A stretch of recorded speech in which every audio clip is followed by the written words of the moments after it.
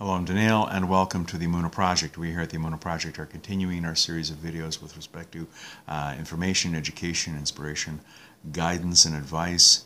And I want to talk very, very briefly about this concept of God turning away from us, hiding His face from us, abandoning us, forsaking us.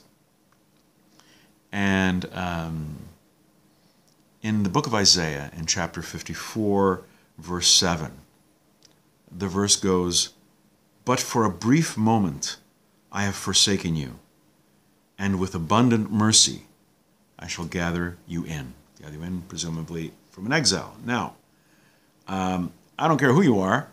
The present exile we're in, the present Gullus, I don't think anybody can call this a brief moment. We're going on 2,000 years already.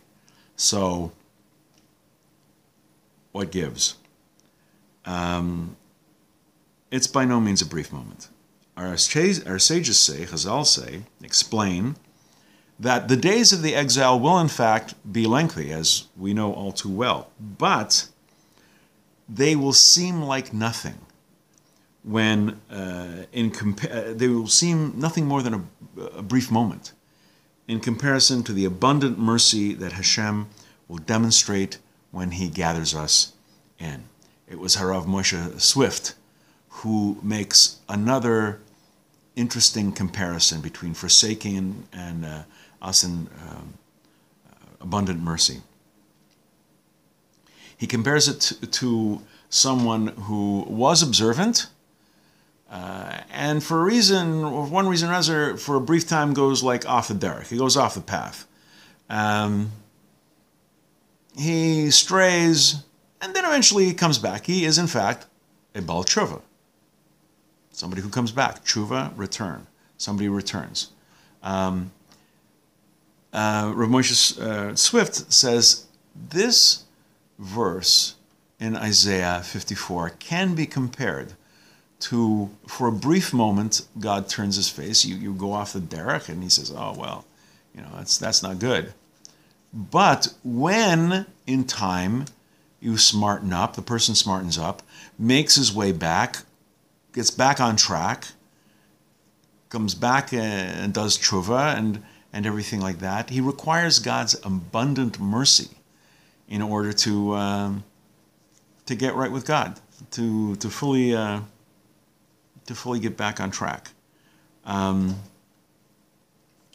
We must strengthen our boundaries and solidify our perimeters with a solid grounding in Jewish education and an ongoing attachment to Torah and mitzvahs and Hashem, to the Creator.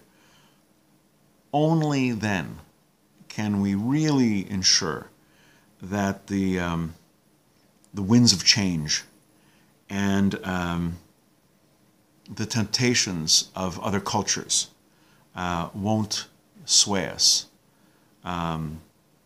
beyond the scope of the Torah commandments. Let's dedicate ourselves to this.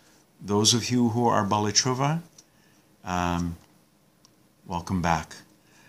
God does have abundant mercy, and you are all, may you come closer to Torah mitzvahs, closer to observance, closer to Yiddishkeit, closer to Judaism, closer to the Creator.